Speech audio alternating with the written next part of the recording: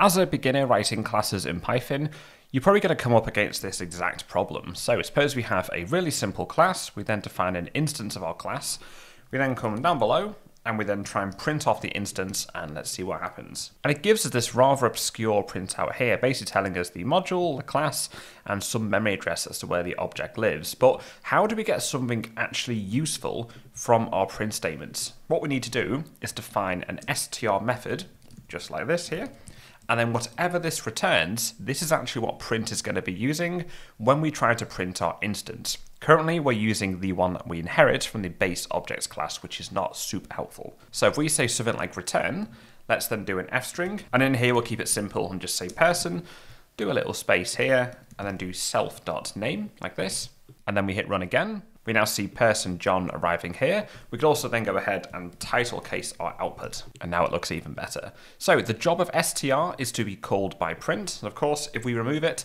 it's now going to revert back to the one from the base object class. However, putting this in your classes means you get total control as to what happens whenever you print your own custom classes.